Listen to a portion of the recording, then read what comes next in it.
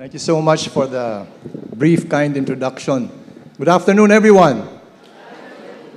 I call this hora de peligro. Everybody knows about that. I stand between you and your lunch. You know, when Michael Moon invited me to this forum, I said, I don't know whether I am competent to be able to do this because I have to make some confessions. First, I am a digital immigrant.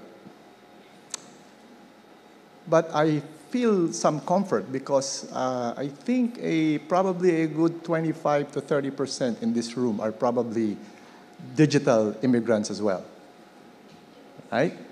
I am probably what you might call a tradigitalist. I am low-tech, but I do have experience, more than 20 years, that dates me, because I have been in the export sector, both on the private sector side and the government side. And I have been able to experience the times when I asked my buyers to open full-text cable authenticated letters of credit. I don't even know if that's being done now. Probably a good half of the audience here probably does not even know what a telex machine is. Yes, I get that reply, I get that response. Yeah, I used to almost sleep with a telex machine. And when the fax machine came about, I thought it was heaven already.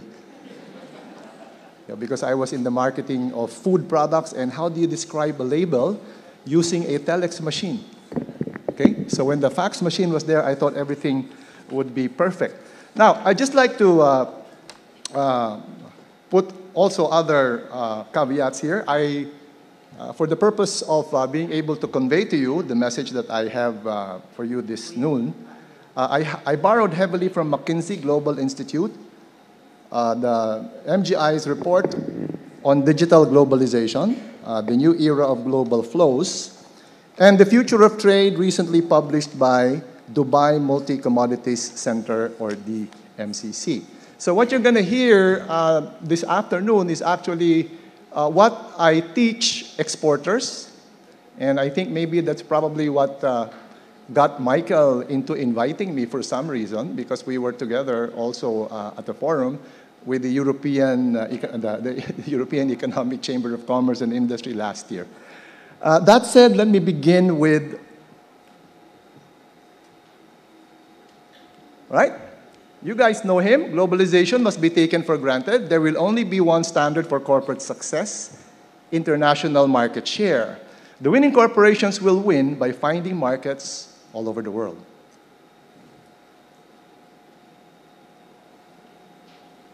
Another thought leader: there is no longer such a thing as a purely national economy. The rest of the world is just too big to ignore, either as a market or as a competitor. And if business schools, and actually we could change that with SWIFT, or we can change that to Bankers Association of the Philippines, or we can change that to business support organizations, do nothing other than to train their members or their clients to think internationally, they would have accomplished an important task, right? So please take a look around you. The person beside you, to your left, to your right, behind you, and in front of you. They are either your market or your competitor, right? Right? Okay, now try multiplying that about 7 billion times in an interconnected world. Right? Now, this is even more compelling. A company that masters only its domestic market will eventually lose it. Strong foreign competitors will come in and challenge your company. It is now business without borders. Okay? Now, this is classic globalization. Classic globalization. It is classic analog globalization. But it has brought about the likes of Barbienomics. Right? Barbienomics? Remember Barbienomics? Okay, it used to be, Barbie doll used to be made only in one place in the world, that's in California. Okay, a few decades later, where is Barbie made? Where is Barbie doll made? Well, I'll just get to the point. I have it in good authority that the Philippines used to produce the perfectly shaped left leg of the Barbie doll. We've since gone forward, and we're doing other things. And so we are now going to show you, sorry, that's too quick. Put that back, all right? That's too bad, it's already there. Okay, we have the Airbus the Airbus, the Boeing 787, okay, the Dreamliner, and you can see all the flags, okay, that make this product. So from a toy to aircraft. Now that kind of product, just like the Barbie doll, is not made just anywhere. It is made in the world. Question, is the Philippines in there? The answer is yes. In fact, Baguio is there. Baguio City in the Philippines there, by a company called Mo Control Industries. Okay, we happen to supply, the Philippines happens to supply the servo actuators that actually make airplanes take off and land. Now, how comfortable are you with that? Okay, why are we not seeing the flag of the Philippines? And this is very important. We're not seeing the flag of the Philippines because of policies, non-disclosure agreements, right? Those don't factor anymore into that, right? So again, well, I will try to show you later on with an AVP what I'm talking about. All right. That said, you know, flow of goods, flow of services. In today's day and age, it's really more trade in value added. The Philippines, for example, and we're talking about ASEAN, the Philippines, believe it or not, is a net exporter of frozen smoked salmon. Yes. We import frozen salmon from New Zealand, process it in General Santos, and we re-export it to other ASEAN partner economies, such as, Japan and Korea, at zero duty. Both ways. The import of the salmon raw material and the export. So we're actually competing with the likes of Norway, Sweden, in major markets for frozen smoked salmon. Now that said, that's really analog so far. This is even more interesting, and I see some people here who are probably going to qualify. You know, this was required reading of us when we were at UP, English 1. Okay? Mr. Hans Sieket is smiling. You probably are part of this, right? It's called The Medium of the Message by Marshall McLuhan, okay? And he said, even as early as 1967, that the new electronic interdependence recreates the world in the image of a global village. Wala pa hong internet nun. Paano niya nalaman yun? Right? Today, nearly 43% of the world is connected to the internet, enabling us to talk, share photos, and conduct business halfway across the globe. And as a result, we have seen more technological advancements in the last 10 years that we've witnessed in the past, well, not we, that has been witnessed in the past 10,000 years. And in the next 5 years, we'll see even more advancements. What's the point?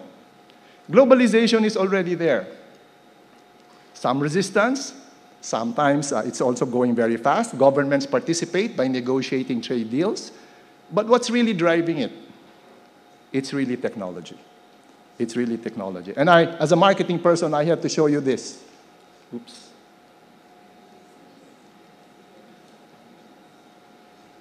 This clicker is making my... Oh. Am I doing that or somebody else is doing that for me?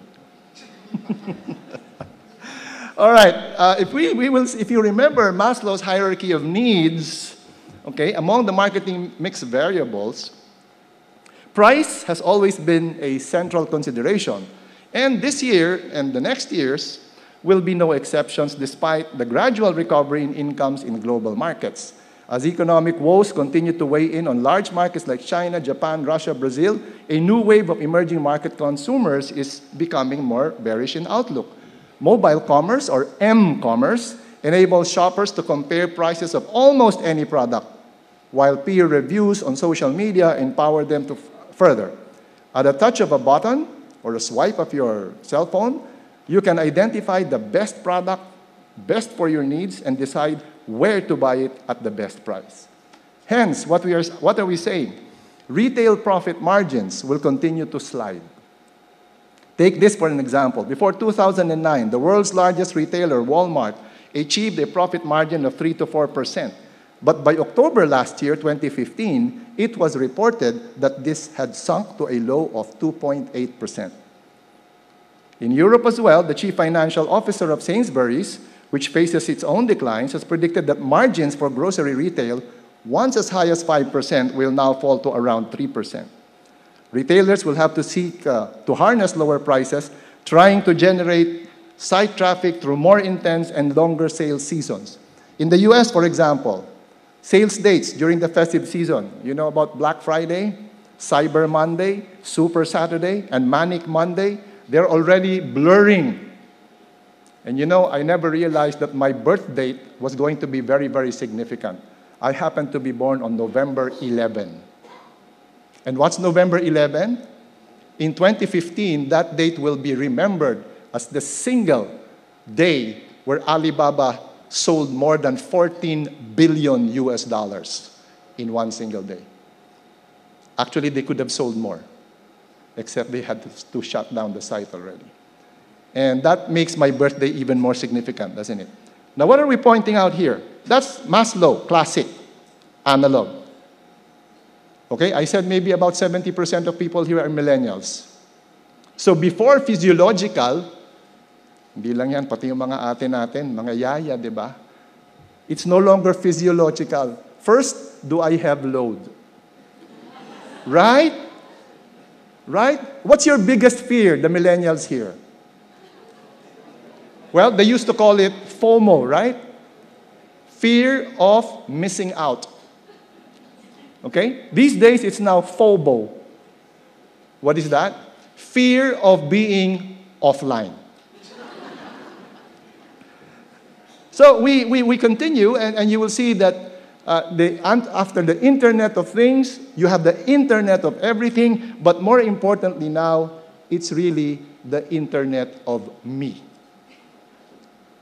Okay? Because of technology, everything can actually be customized, personalized. You, pinpoint, rifle approach. No shotgun approach now for marketers. All right. So consumers, devices, and things now become more and more connected, and the possibilities in terms of what could be leveraged as a vehicle for enabling commerce are endless. In time, the idea of a smartphone as a commerce device could be old news as commerce moves beyond simply portable consumer devices. From the ring on your finger to the fridge in your kitchen, players across the ecosystem are exploring ways to embed what seemed to be futuristic commerce applications into everyday items. For example, most recently, MasterCard unveiled a new app that will enable consumers to shop for food from a 21.5-inch full high-definition LCD touchscreen on Samsung. I'm not exactly sure whether they launched it already, but I think they did. My source is Euromonitor. It's called the Family Hub Refrigerator. Consumers can use the touchscreen to update calendars, leave notes, and order groceries through two partners, including Fresh Direct and ShopORite. MasterCard says the app will learn the family's shopping habits, which will enable it to eventually suggest commonly purchased groceries when the family supply is running low. All right? Now, global consumers will even be more connected in 2016 and beyond. The number of global internet users will cross the threshold of 3 billion for the first time in history. Consumers can now leverage a variety of devices to connect the internet, including computers, tablets, mobile phones, wearables, the Internet of Things.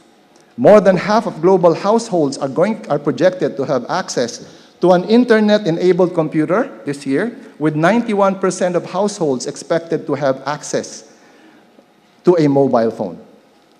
Customization will be key.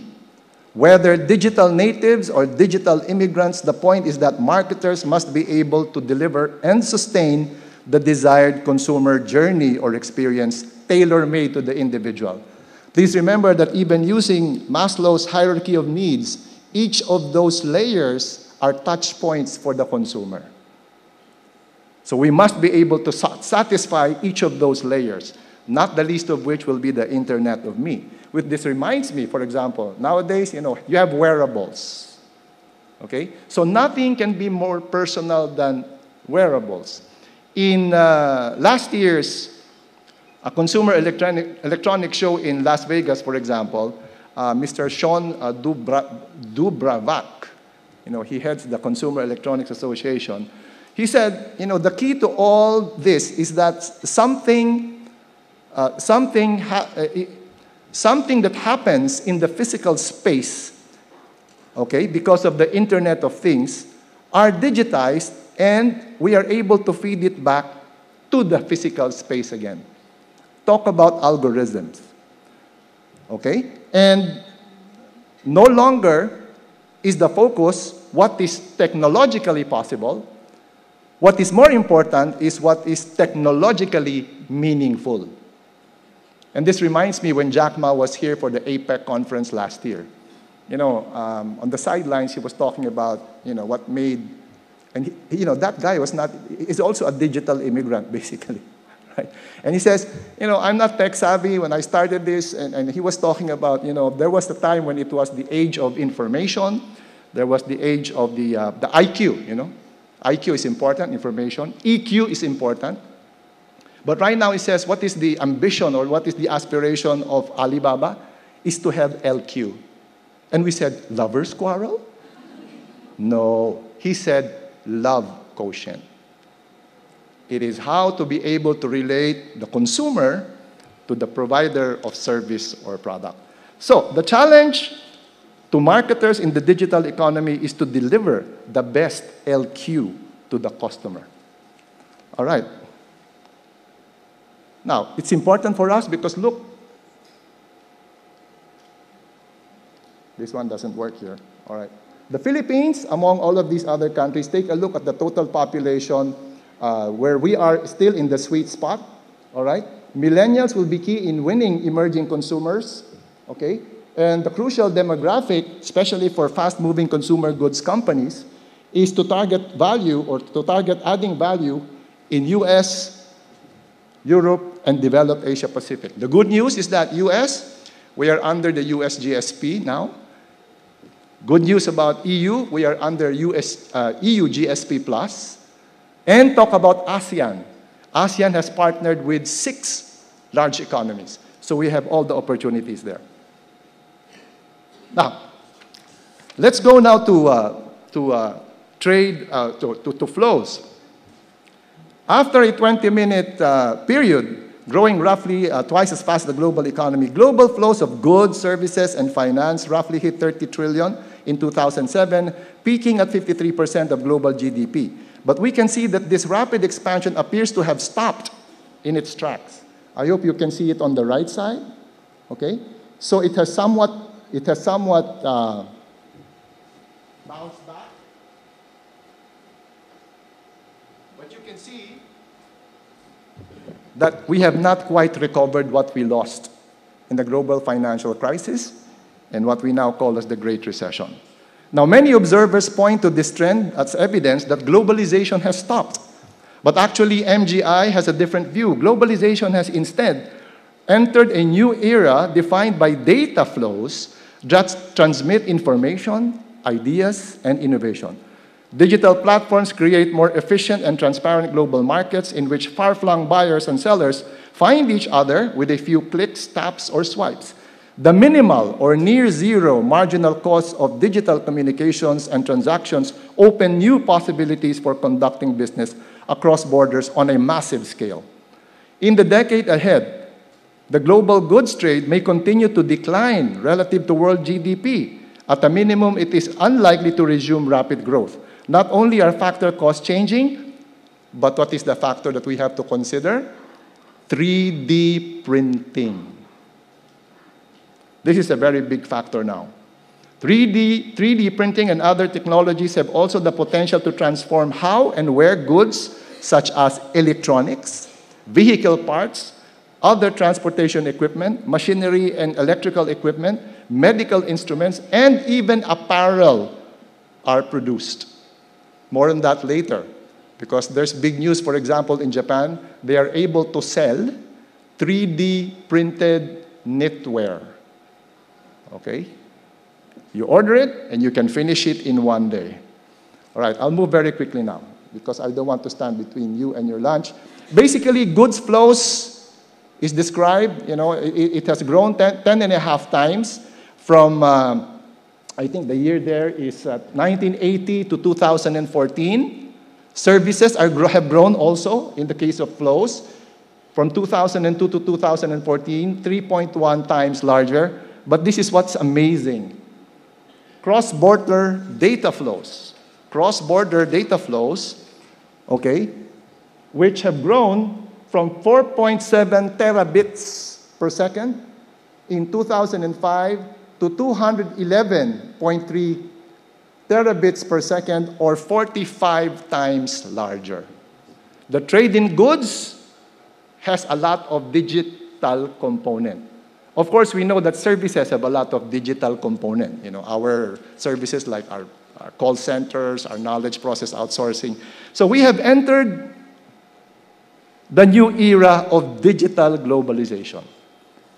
The world is more interconnected than ever, and for the first time in history, emerging economies are counterparts on more than half of global trade flows. And South-South trade is the fastest growing type of connection, while flows of goods and finance have lost momentum, and used cross-border bandwidth has grown 45 times larger than 2005. It is projected to grow by another 9 times in the next 5 years as digital flows of commerce, information, searches, video, communication, and intra-company traffic continue to surge. Globalization was once driven almost exclusively by government, and that's where I work. Large multinational corporations, and I think some of you are here present, and major financial institutions. But nowadays, artisans, entrepreneurs, app developers, freelancers, small businesses, and even individuals can participate directly on digital platforms with global reach. All right?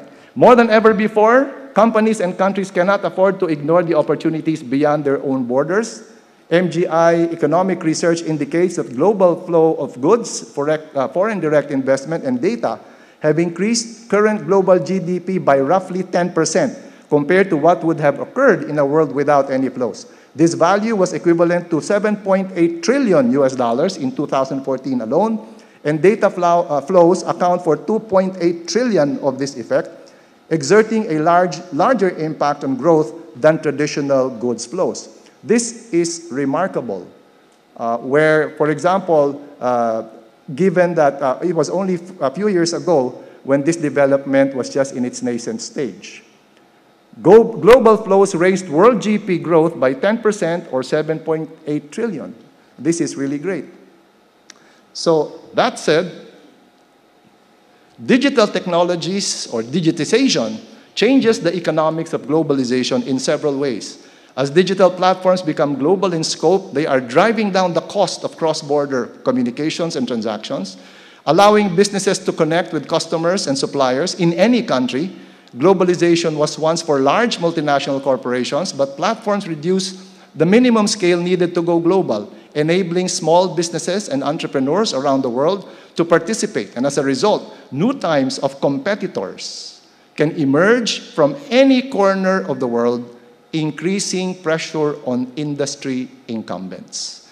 Small and medium-sized enterprises, or SMEs, worldwide are practically using plug-and-play infrastructure of internet platforms to put themselves in front of an enormous global customer base and become exporters. Amazon, for instance, now hosts some 2 million third-party sellers. In countries around the world, the share of SMEs that exports is sharply higher on eBay than among offline businesses of comparable size. PayPal enables cross-border transactions by acting as an intermediary for SMEs and their customers. And participants from emerging economies are senders or receivers in 68% of cross-border PayPal transactions. Micro enterprises and projects in need of capital can turn to platforms such as Kickstarter, where nearly 3.3 million people representing nearly all countries made pledges in 2014. Facebook estimates that 50 million SMEs are on its platform, up from 25 million in 2013, and on average, 30% of their fans are from other countries. To put this number in perspective, consumers at the World Bank estimated that there were 125 SMEs worldwide in 2010, and so for small businesses in the developing world, digital platforms are a way to overcome constraints in their local markets. The ability of SMEs to reach global audiences supports economic growth elsewhere. I'll skip that already. Now, we know about this already. This is just comparing the people who are online using social media and the various populations in the world. Okay? So it's not just corporates. Individuals can participate directly in globalization with significant economic impact. Thanks to social media and other internet platforms, individuals are forming their own cross-border connections. MGI estimates that 914 million people around the world have at least one international connection on social media, and 961 people around the world would have at least one international connection.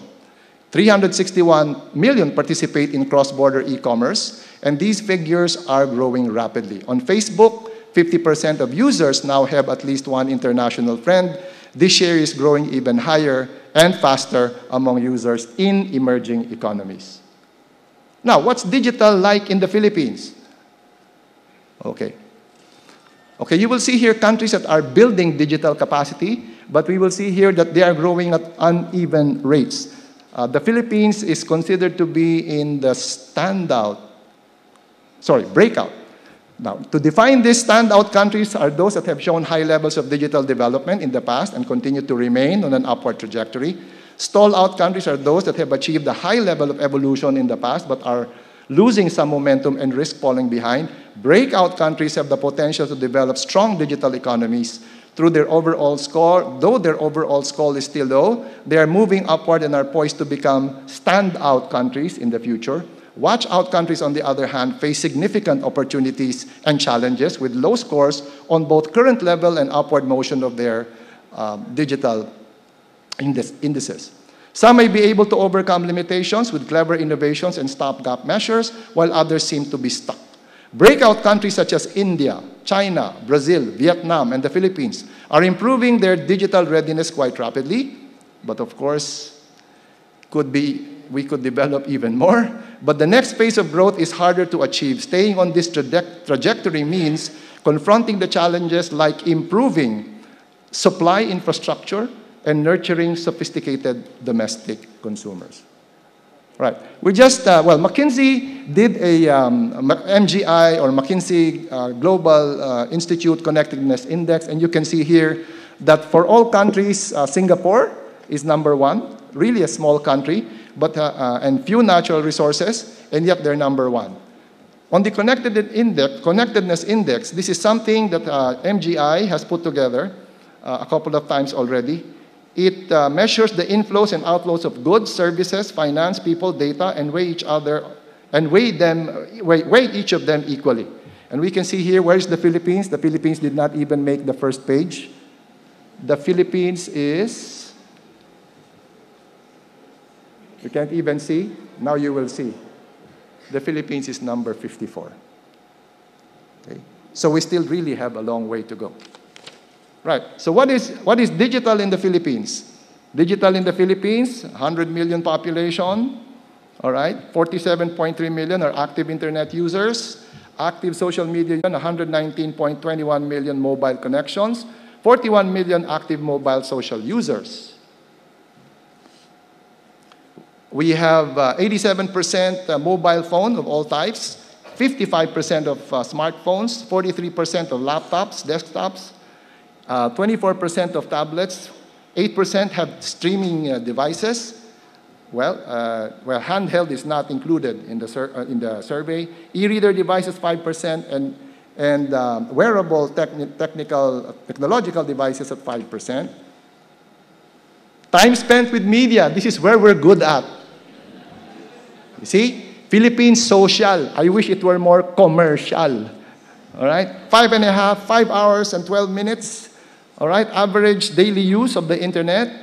3 hours and 14 minutes. Average daily use of the internet with a mobile phone. 3 hours, 42 minutes. Social media with any device.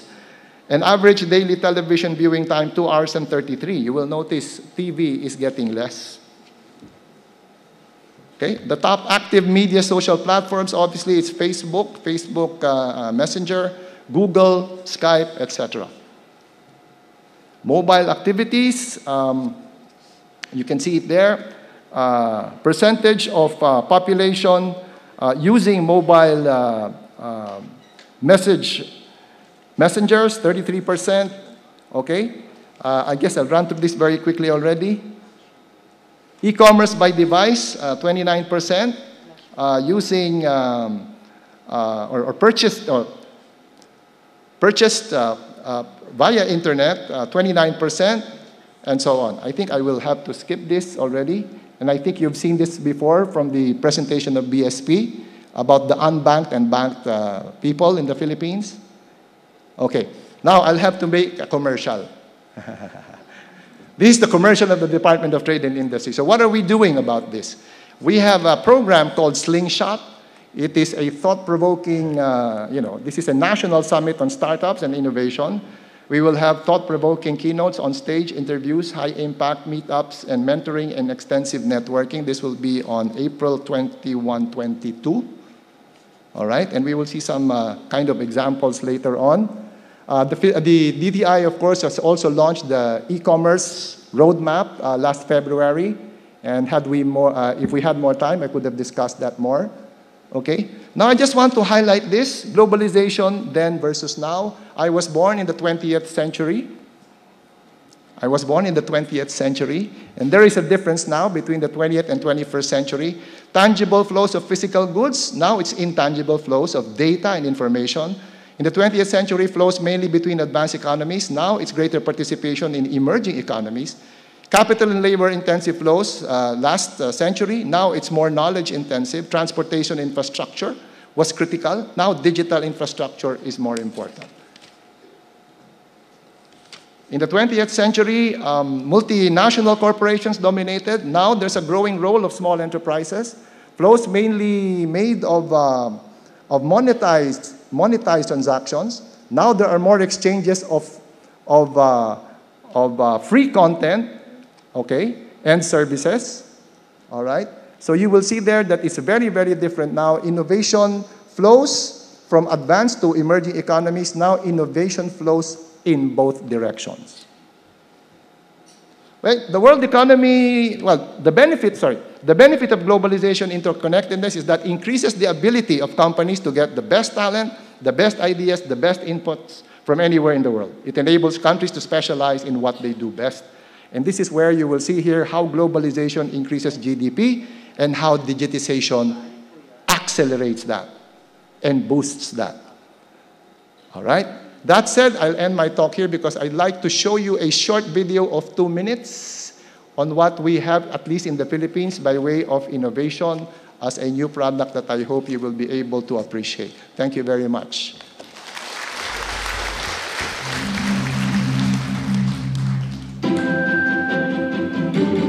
Tommy is early home from school.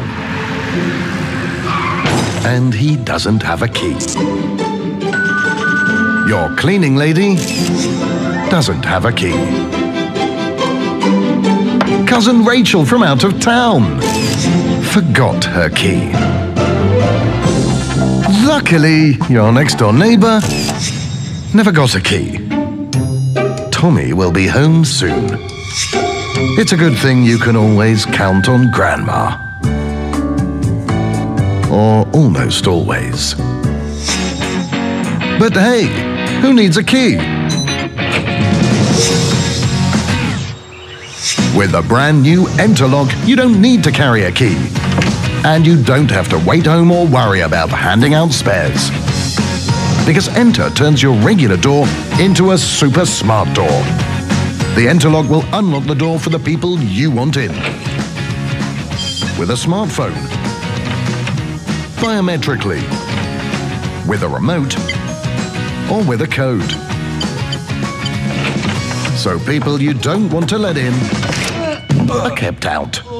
This revolutionary locking system is easily installed on every door to give you total control and total security. And of course, you can still open the door with a regular key. It's just not as fun. The new Enterlock. Enter the future of smart doors.